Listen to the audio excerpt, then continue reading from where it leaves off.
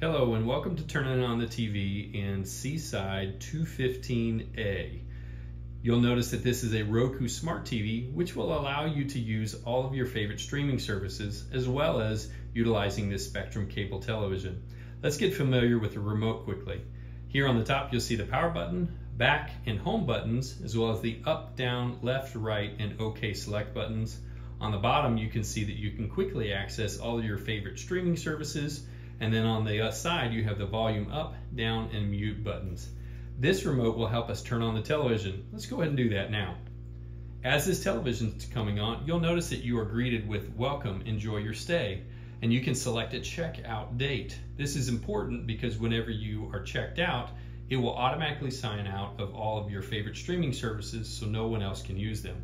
Let's go ahead and press the OK Select button to go ahead and select the day that you'll be checking out.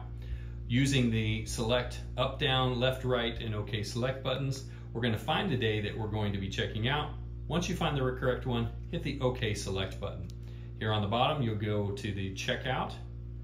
And while this is setting up, this is a perfect opportunity for you to go and find all of the login credentials for your favorite streaming services.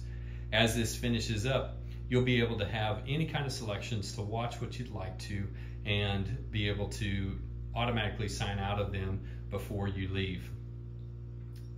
We're going to also get a moment to be able to get familiar with the Spectrum cable television. As this TV menu has come up on the left, you'll notice that we have home and all the other options. We're going to use the right select button. We've got the cable box. We'll get to that in just a moment. But then you also see Netflix, Amazon, and all of your other favorite streaming services. When you want to get to one of those, you can press the right select button and then go over and press the OK button to go to that service. As you're getting onto that service, you'll be prompted to put in your user credentials, and then you can watch whatever you'd like to there.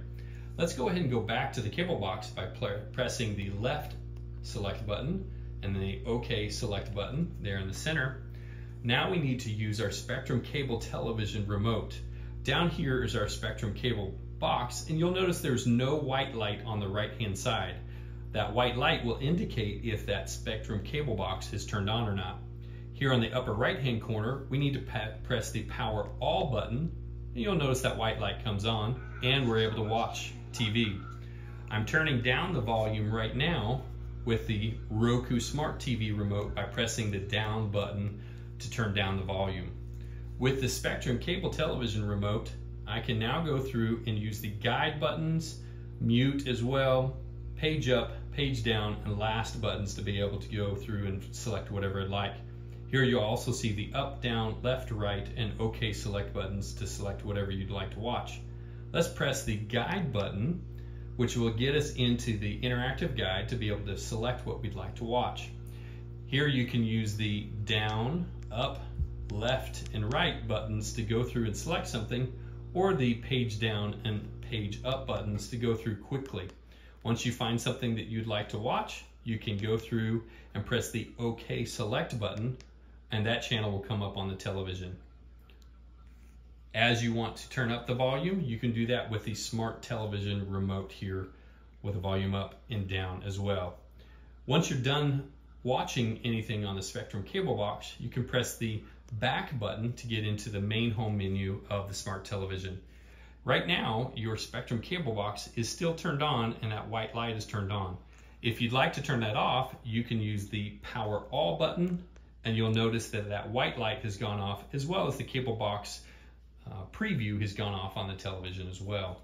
Lastly, if you'd like to turn off the television, you can use the power button on the top of the smart TV remote, and that powers off. Enjoy your stay.